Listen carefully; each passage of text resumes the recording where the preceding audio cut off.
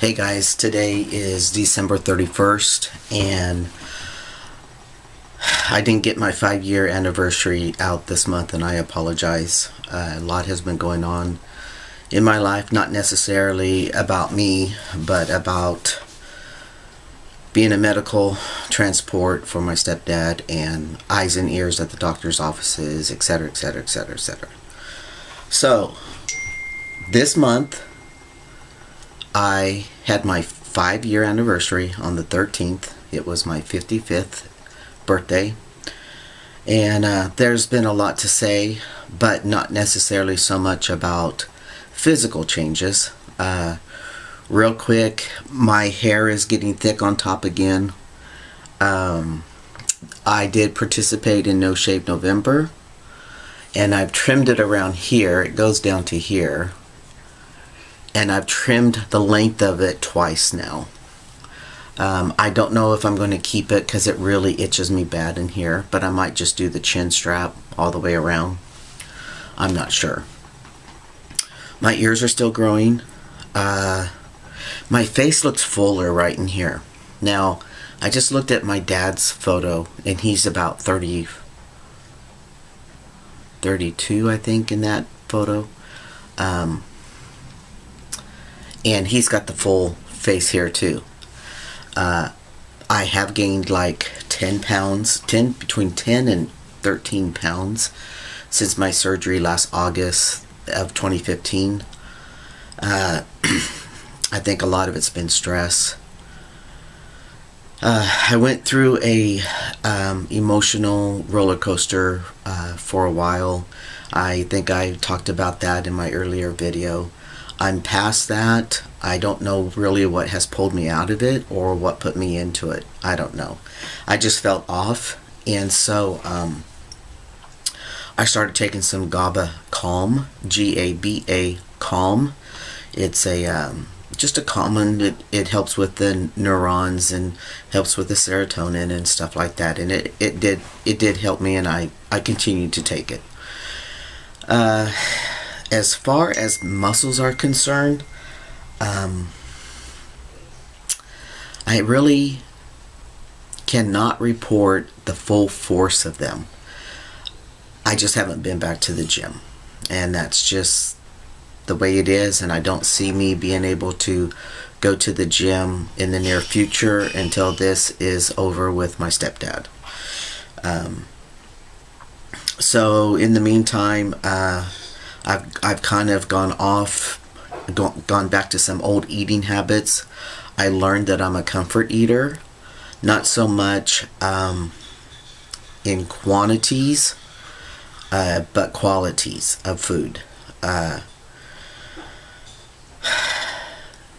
Through that time that I was up and down, I noticed that I just wanted to sabotage myself. That's how it felt.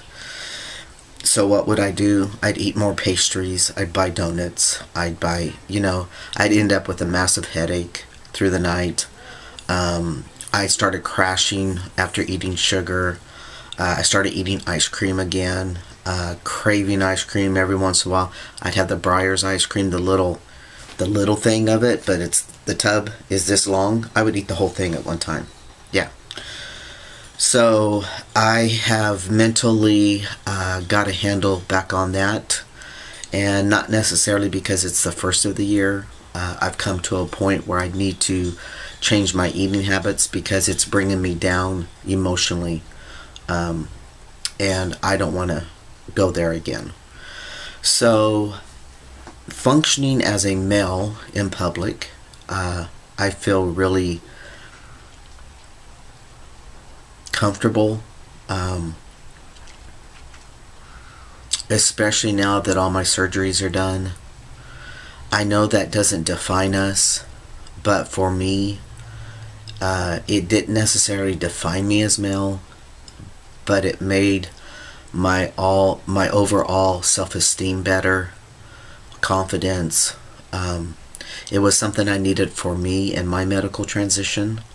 I do identify as a straight male, and so it really has helped me all the way around.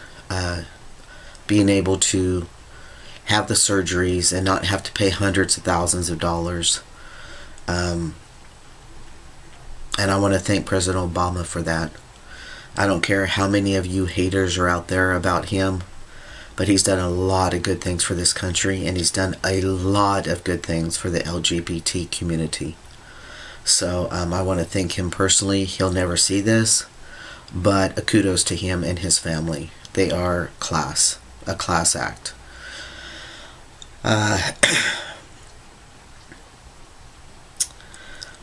Geez, you know, there's so many things going on right now. As far as the community is concerned, we just had a missing trans woman in our community. She disappeared Tuesday. She's been to the support group that I go to, and man, I just thought she had it all together, but they found her today. It appears that she's committed suicide. She was out at one of our big parks by the river, and they just found her in a search today. It's sad. It's devastated us, because that's two since I've been transitioning and going to this group that has committed suicide and did not give us any signs. I talked in an earlier video that we lost one trans young man, I shouldn't say boy, but he just reminded me of a boy.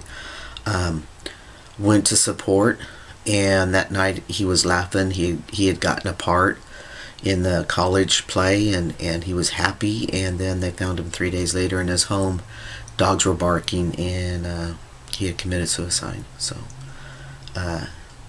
the real suiciders usually don't give you a what's up. And so just try to be there for people. I know a lot of people play a lot of emotions on people and do things to get attention when they don't need to do things to get attention. Some of it's devastating, some of it's well, not devastating, but some of it's just wear and tear on people. And but you know, this just goes to show us that our community still is very vulnerable in a lot of ways, and we got to be there for each other. Now, I myself, because of my wife's wishes and her job, we are not out in public.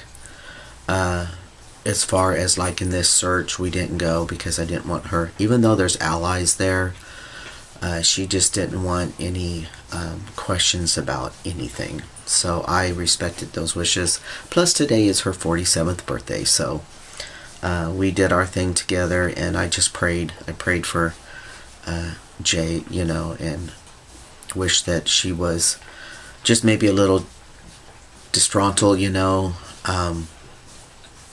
and found that way. But you know, today's Saturday, and anyway, it's just sad. It's devastating, and it's just as devastating as the election was for me, and I just won't even go into that. But you just wonder sometimes, you know, how can you help people that you don't know need help? For example, like me, I really am an inward person. I'm a very positive person, and 9 times out of 10 people don't realize I'm even depressed or quiet, or you know, I'm just inward. Oh, excuse me. So, but when I need to say something, I do say it. When things build up inside of me, I have to release them. I just have to, because it's not healthy for me. I've learned that through life, and I'm still learning it in my life. But emotion-wise, I do, and I'll say again, I cannot multitask. I do notice a big difference that I don't always need to react. That sometimes I just sit back and kind of throw my eyeballs inside my head and roll them, you know, and like, really? But it has changed in that way.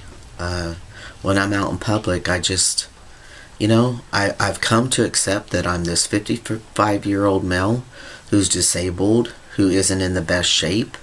I may never ever get rid of this middle part of my body simply because I am in a recliner 50% of my time.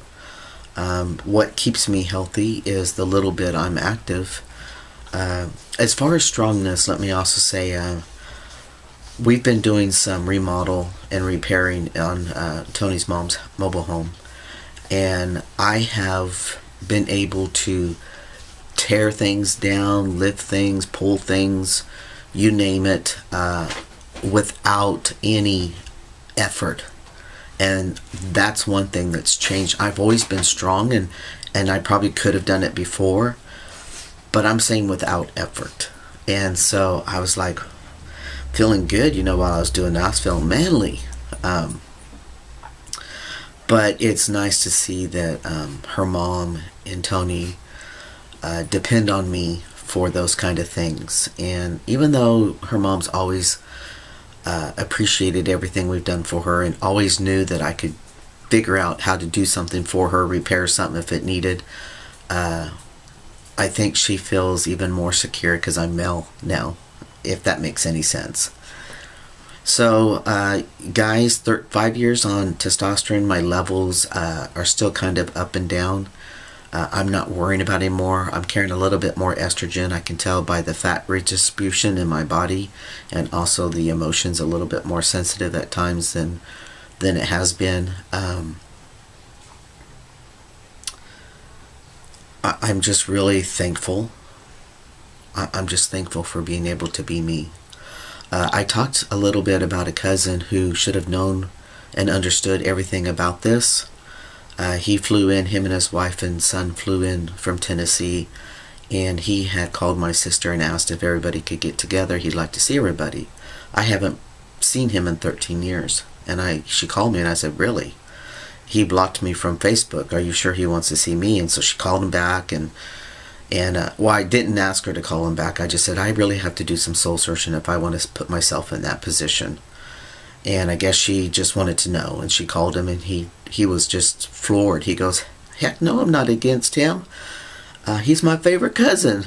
I guess what had happened, his sons were hacking in his phone and posting a lot of gay bashing and stuff, and they joke about that on Facebook. They think it's a joke, and he didn't want anybody seeing it from this side of the family, and he thought he blocked me from seeing his posts, but he blocked me, period. And so I saw him. It was good to see him. It was good to see him as male, and and he told me, well, he told his son told me, well, Dad told me you kicked his ass all growing up. And I said, yep, and nothing's changed. They just started laughing. He's about 2 inches taller than me, but I'm probably just as big as far as muscle mass and stuff as he is. But it was good to see him.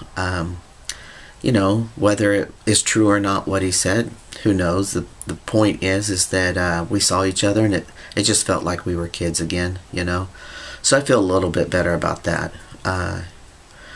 But as far as life and stuff, we just keep going forward. We really got to pray, or keep the positive energy, or burn incense for positiveness for our community here in this future with the politics. And man, I just don't know what's going to happen. I have to believe that our judicial system and the branches of our government is in line with not allowing things to happen that would cause people to go back into slavery, and civil rights movements having to be all over again. I just can't believe that would happen, no matter what the media says. I know there is a lot of anti-LGBTQ men out there. They're all white. They're all in politics. So let's pray for them. Not that they will help, but let's pray that someone steps up that can help and does defend us, as like in Bernie Sanders and Elizabeth Warren and all these people that are for us, still continue to be for us. But anyway, I got to get off here because I'm running out of time. You guys take it one day at a time, and always make your journey as simple as possible. We'll talk to you later. Bye.